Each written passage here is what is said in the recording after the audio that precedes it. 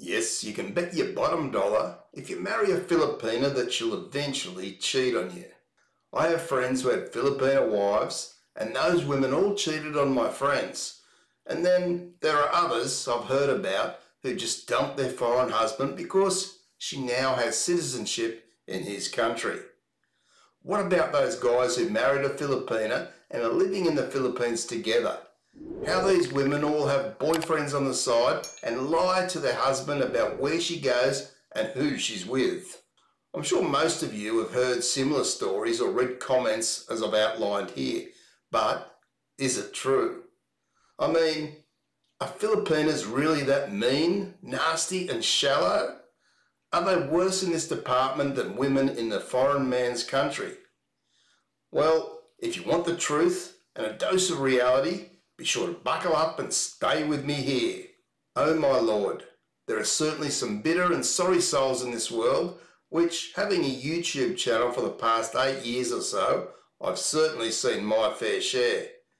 Many of these guys have been hurt by a Filipina, and so they decide that all Filipinas are the same.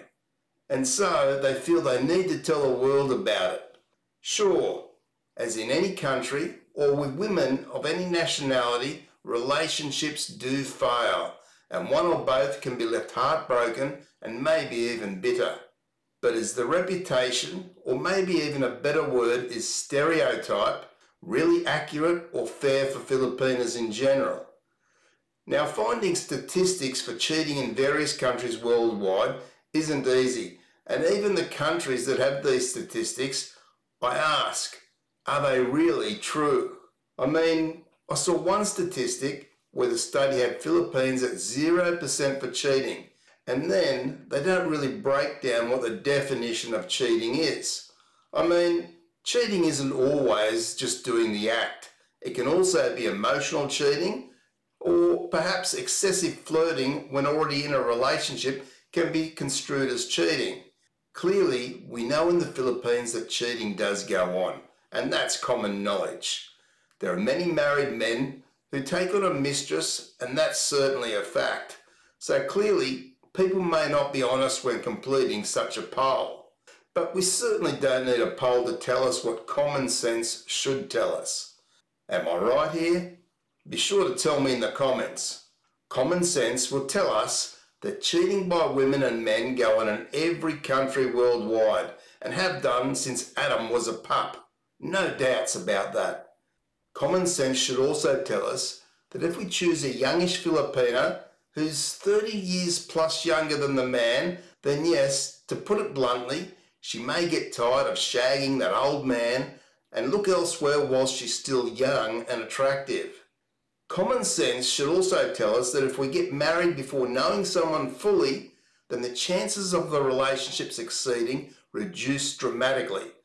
Now, not saying all relationships, as some do work out, but the vast majority. You really need time to know what the Filipina's true intentions are with you. Is she interested only in a green card and a better life, or does she actually love you? In most cases, time will reveal this very important question.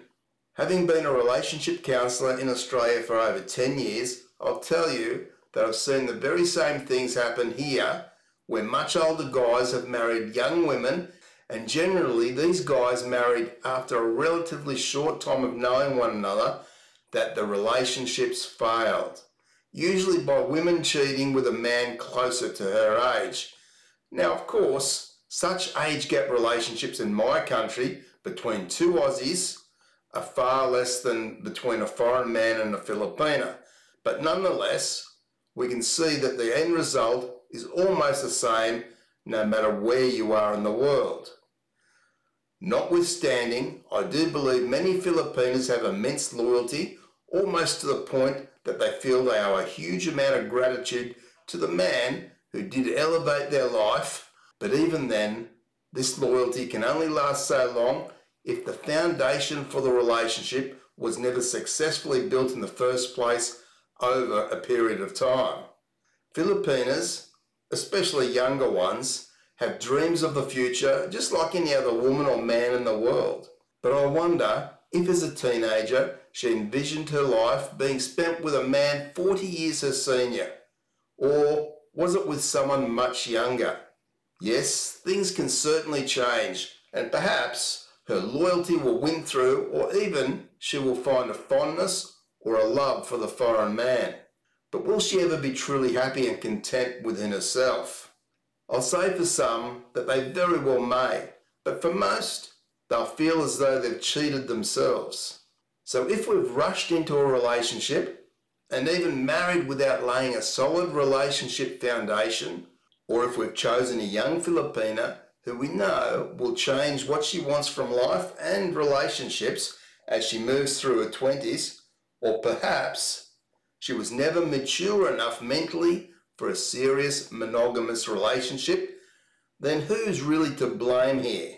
Should the older and wiser man been aware of these things so he doesn't get hurt, or maybe even lose many thousands of dollars? Or is it the young Filipina who, as she gets a little older, starts to feel as though something's missing and seeks out comfort with other people of her own age? I'll leave you to answer that question in the comments below. Thanks for watching. Stay safe, take care, subscribe, and I'll see you in the next video.